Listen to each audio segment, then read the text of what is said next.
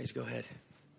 Sean, just off the bat, wanted to check Matthew getting pressured and hit the way he was the other night. And how's he feeling? How do you feel about that? He's feeling good. I think we're all excited about an opportunity to be able to move forward the right way. There's a lot of things, that we can all do better, and we're interested in eyes forward and looking towards, a great challenge against a really good opponent that played excellent in week 1. But physically, you're expecting him to be a full go? He's good, yeah. Sean, what's the latest on Van Jefferson's status? Again, it's kind of similar to what it's been. We're just taking it a week at a time with him. Sean, it wasn't Jalen Ramsey's best outing against the Bills. What did you see from him on film? And is it just one bad game or anything that you could take away from that game?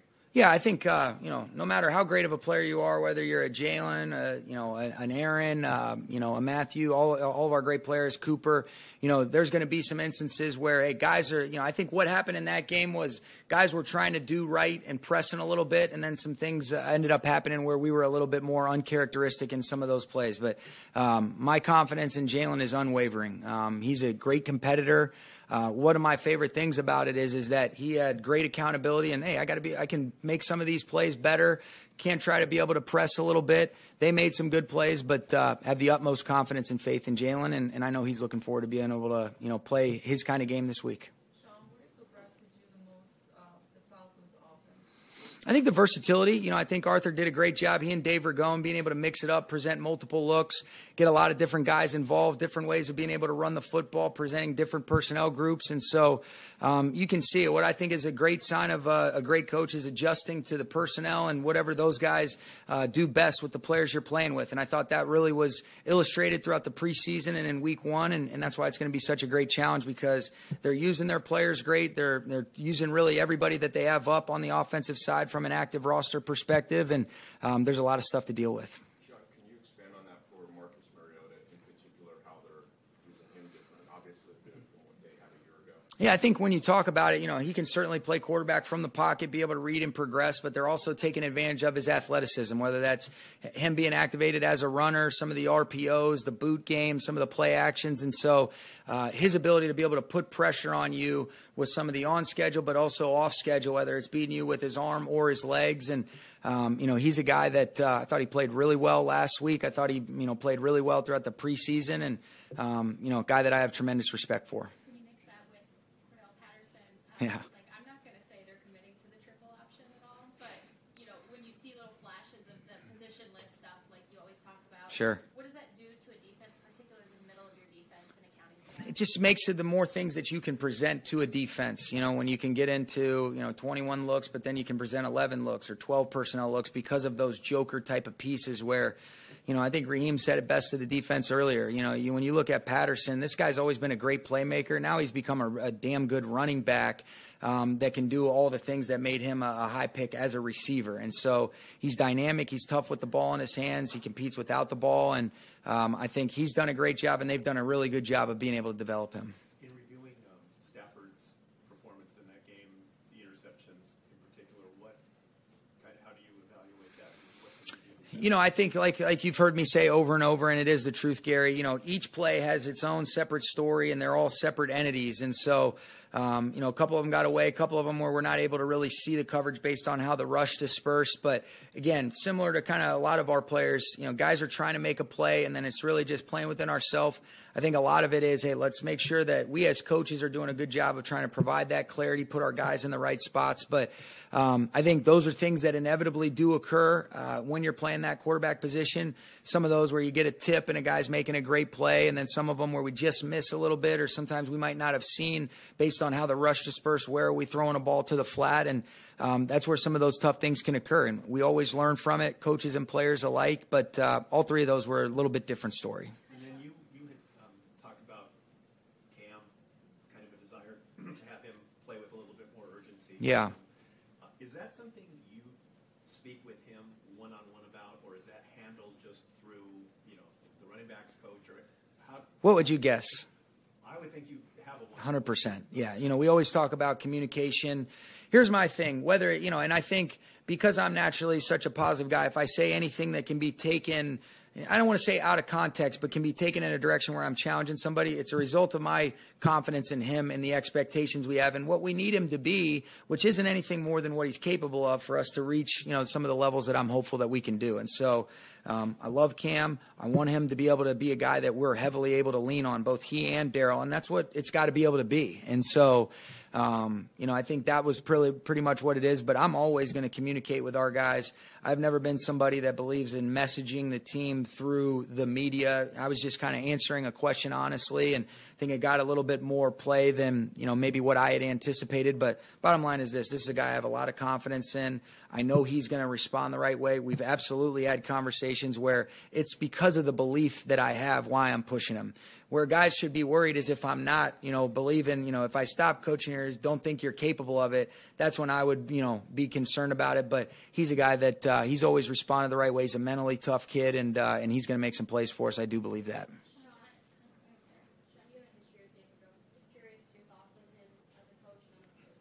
Outstanding. Dave and I go back a long ways. He's been a guy that, really close friend, great human being. Obviously, he was a great player, too. He's a baller at Louisville, but he's got a great capacity for the game. Really knows all 22. Great ability to be able to connect with his players. I think whether it be the quarterback, he knows every position on the field, but his ability to connect, really build and develop relationships, communicate, all the things that I think make a good coach. Dave does those things.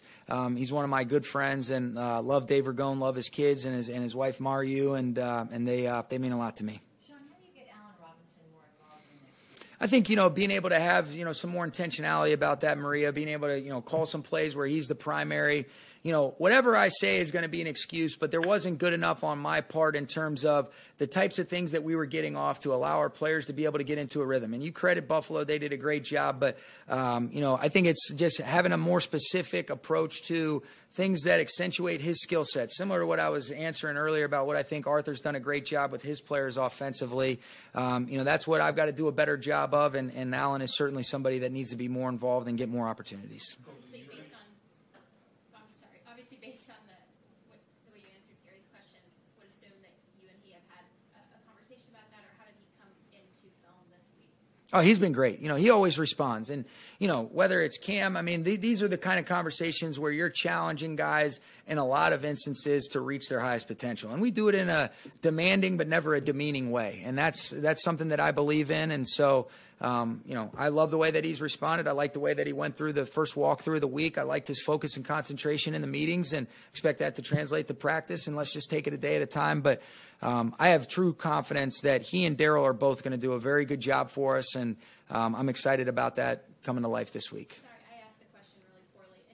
I know it's a different situation, but in terms of Allen, yeah. Maybe not getting the target share that he might have expected week one, how did Allen come in? Oh, he was amazing. He's such a special guy. I think the first thing you do is you acknowledge, like, hey, man, I appreciate your patience and your understanding, and this is where we've got to do a better job, and I've got to do a better job. But he didn't have there was no flinch, there was no hesitation. I think he's the epitome of a pro's pro, but I think for us to be the best version of ourselves as far as our offense is concerned, him only getting that one target, you can look at it as a couple, but it's really that one, you got to get him more involved. So. Do you think because of last week, your team is maybe a little grumpy and anxious to get to this week's game? I think excited about the response, no doubt about it. I think as a competitor, sometimes, until you get, punched in the face, you really find out about people. And that's what I love is the opportunity to respond. That's what makes this game so great. Whether we had won it or whether we had lost it, you got to be able to move forward. And so sometimes those humbling experiences, as you guys have heard me say, Jim, they can be when you got the right people. They can be blessings in disguise. And that's the only way that I know how to look at it. And we're going to worry about the things that we can control. And that's great effort in every single thing that we do to put ourselves in a position to play as good as we possibly can, make good decisions on Sunday. And, and that's where we're at. And I think we got the right kind of guys to respond the way that we want. How much is left still for Tremaine to play right guard? It is. He's been here 3 years. He's played 3 offensive snaps, basically. Now he's going to start. You've had success with that in the past with offensive linemen who haven't played a lot coming in and plugging and playing. What do you look for in guys to know that they're going to have that success when they don't have any body work against It's a good question, Greg. I think, what I saw from him throughout training camp was really encouraging. saw position flex versatility. I see a guy that it's important enough to him where you've seen that improvement occur over those last few years, as you mentioned. I thought he played really well in the preseason. You know, you got some real tangible game evidence, not exclusive to just when we're practicing against the Bengals or practicing against one another. He played outstanding at guard and in the tackle position in the preseason. I think he's earned the right. And, you know, I don't think I have true confidence in him, but you don't ever really know until they get out there. But based on, you know, this guy's body of work, his demeanor, his disposition, the way that he handles himself, by no means do I think it's going to be anything but a great opportunity and that he's going to maximize and capitalize on. Okay? Thanks, guys.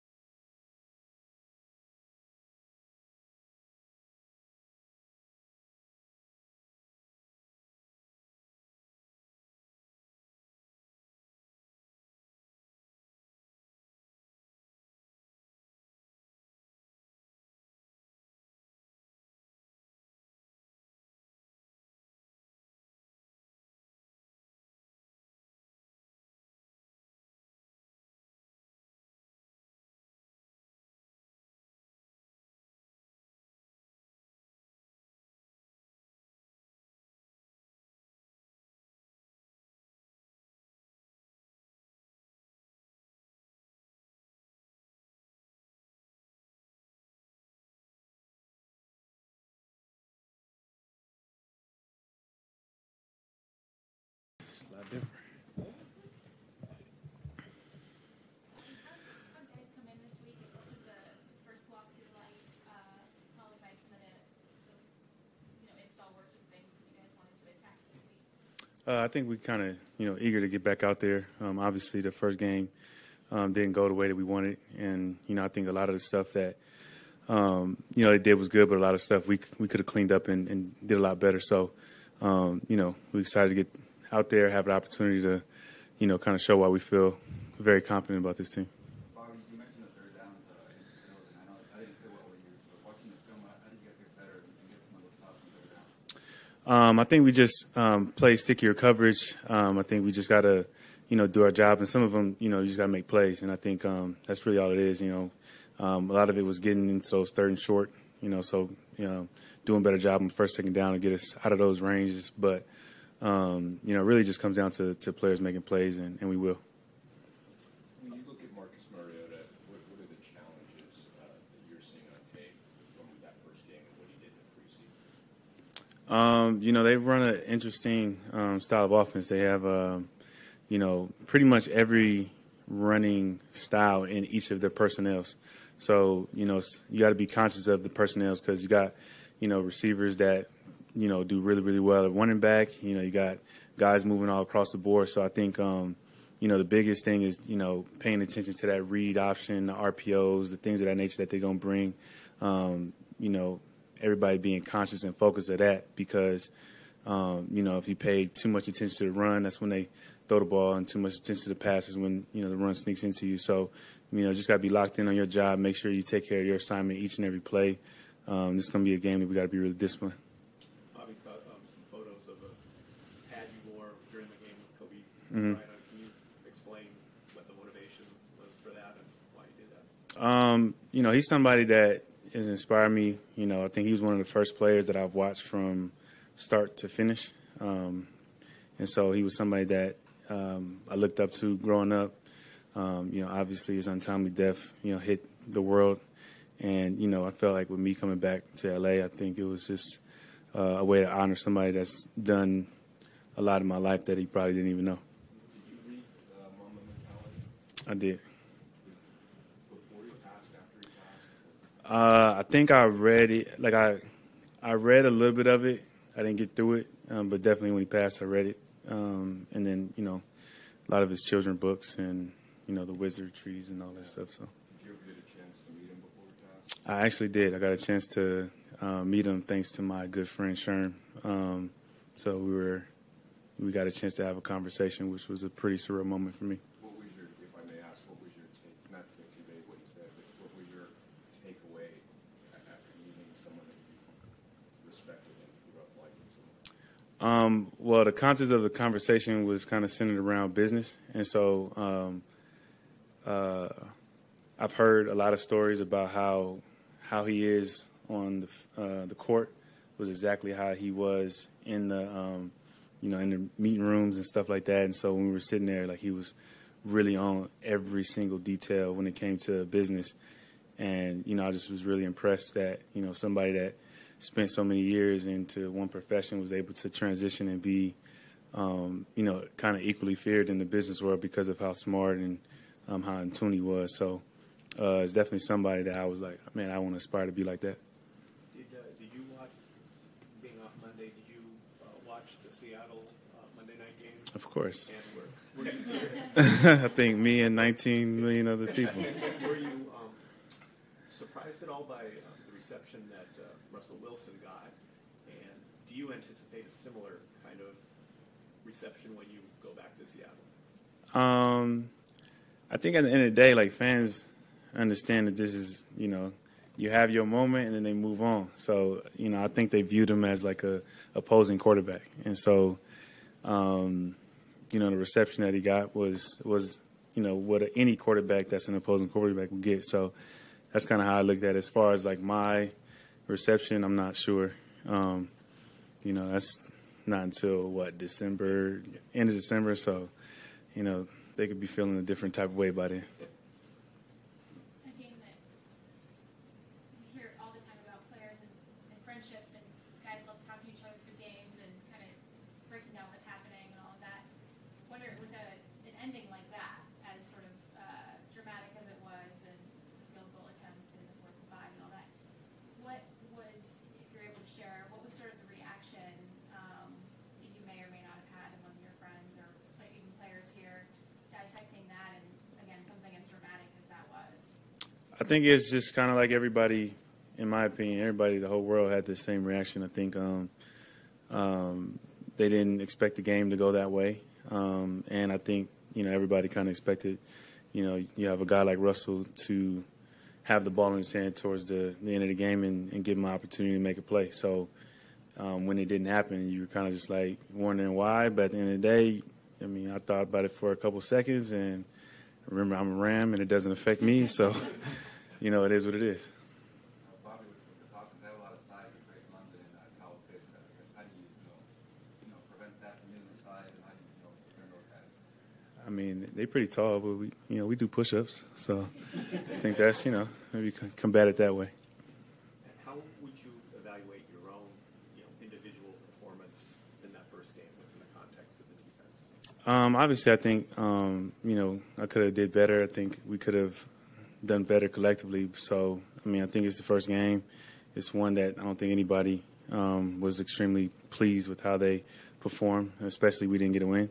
And so, just like everybody, I'm excited to get back out there and make the adjustments that I feel we will make and, have a better outing. Bobby, because a lot of the starters don't play in the preseason, do you think it takes a couple of games to get everybody sort of going? What's your feeling? I think it just kind of depends, to be honest. I think, sometimes those games are needed, and it's like a catch-22. I feel like if you have players out there and somebody gets hurt, everybody's like, oh, they shouldn't be out there. And if, they have a bad game the first game, then it's like, oh, they should be out there. So you really can't win. If we're out there and, something happens, unfortunately, then people tend to be like, why are you playing players in a game that doesn't mean anything? And then when there's a little bit of rust or whatever in the first game, then you're like, oh, well, maybe you could have knocked that out in the preseason. So, I think everything, hindsight's 2020. I don't think this would be a conversation if we came out and had we played a great game. Nobody would be talking about it. So, at the end of the day, we're professionals. The game didn't go the way that, we wanted it to go. And so as professionals, we look at that game and we move on. And really, the testament of a team is how you respond. So I plan on us responding.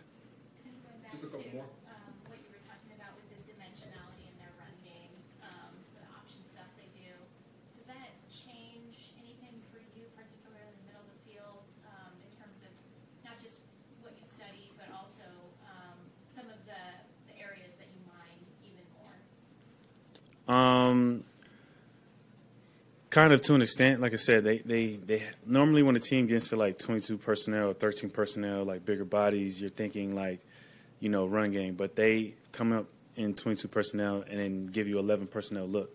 And so, you kind of can't really pay attention to the personnel. So that normally that's what you watch during the, the course of a week. You look at the different personnel and you see how they use them. So really, you're kind of looking at the personnel and see what formations they like to get into those. And so that's kind of how I'm looking at it. I don't think it's necessarily going to change because if it's a 22 personnel look with 11 or 22 personnel but 11 personnel look, I'm gonna pretty much be in the same area that I would normally be in. So it kind of just depends on the formation. It depends on the route or run fit.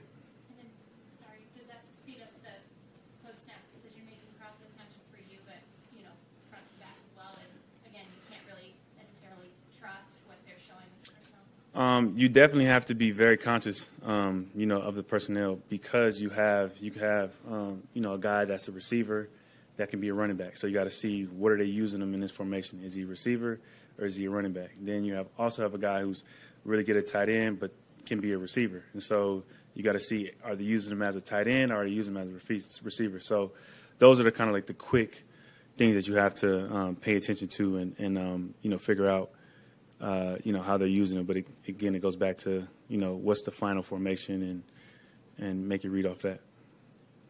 All set? Appreciate it. Thank you.